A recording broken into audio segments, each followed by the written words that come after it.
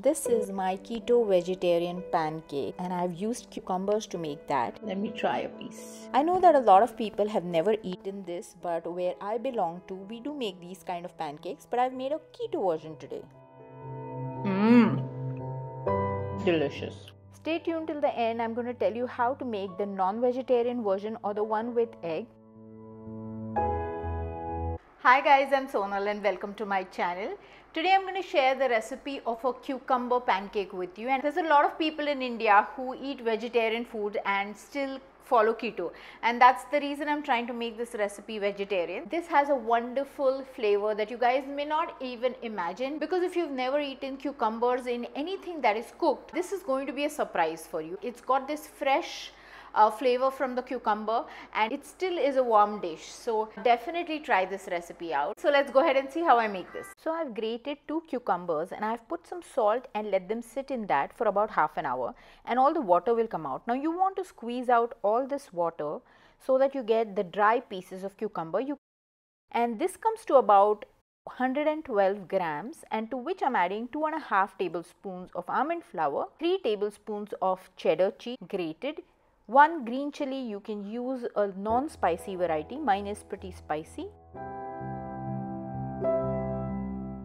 Little bit of salt for the rest of the ingredients because we've already salted the cucumber, and 1 tablespoon or more of coriander leaves. Now I'm mixing all of this up and I have added 1.5 teaspoon of psyllium husk. Now you guys always wonder whether this is required.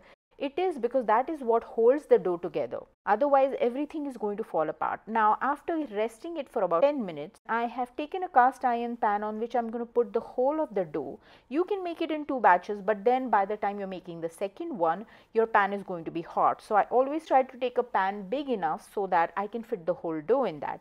Now I'm patting it into a pancake, and I've also added some olive oil. Here I'm adding some ghee to it on top. The places where I've added the ghee, I'm poking holes so that the ghee can go down. This pancake will take some time to sort of set because your cheese will melt and then it will kind of hold the rest of the ingredients together.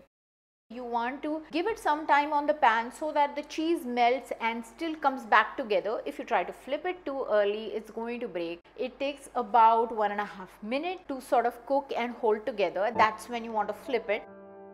You will get the hang of it. You want to keep adding ghee when you're cooking it, so I'm adding some more of it.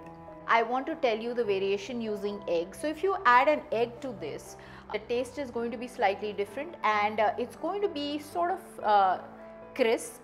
So that is a good version too. This is the vegetarian one. If you want to add an egg, you beat an egg and add about half an egg to this batter, and you skip the psyllium husk. If you want, you can still add a little bit of the psyllium husk, but you probably won't need any of it.